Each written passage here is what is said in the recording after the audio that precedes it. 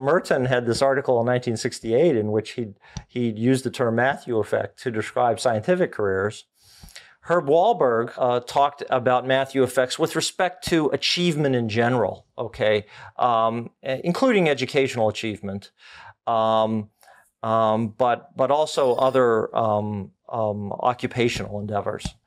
And then I stole the term third hand, I guess, from Wahlberg and used it specifically as a term to model effects that are going on in the reading process itself, to embed the idea of cumulative advantage and disadvantage effects in a developmental model of reading. You have well-developed phonemic representations, hence you struggle less with the code, and your phonological decoding is good, so you recognize words well very early in your reading experience. If you recognize words very well, you have a lot of capacity left over for the high-level comprehension processes we were just talking about. If you have a lot of capacity for those, stories are interesting because you're thinking about them, and the stories are interesting, so you read more, and you read more, and you develop more of those decoding processes, and then interestingly, what I developed in the Matthew effects paper is even when let's say you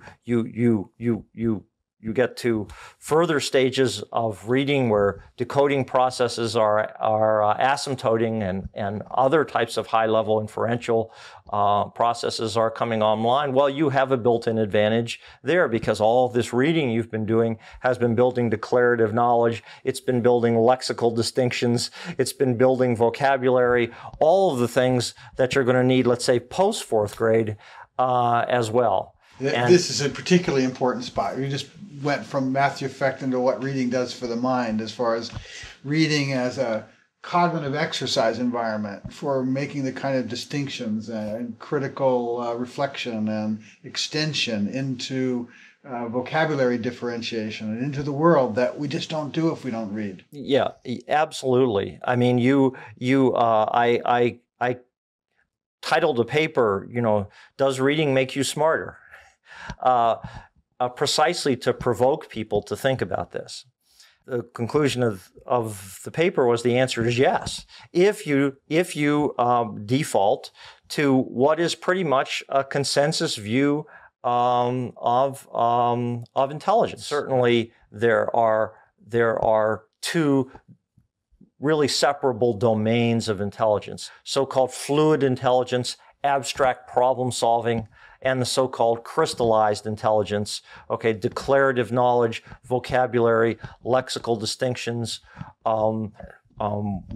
verbal facility. Now, since the Matthew effect paper, since some of the work that our group has done, but many other groups on the effects of reading, the effects of exposure to print, crystallized intelligence is just massively built by reading itself, okay?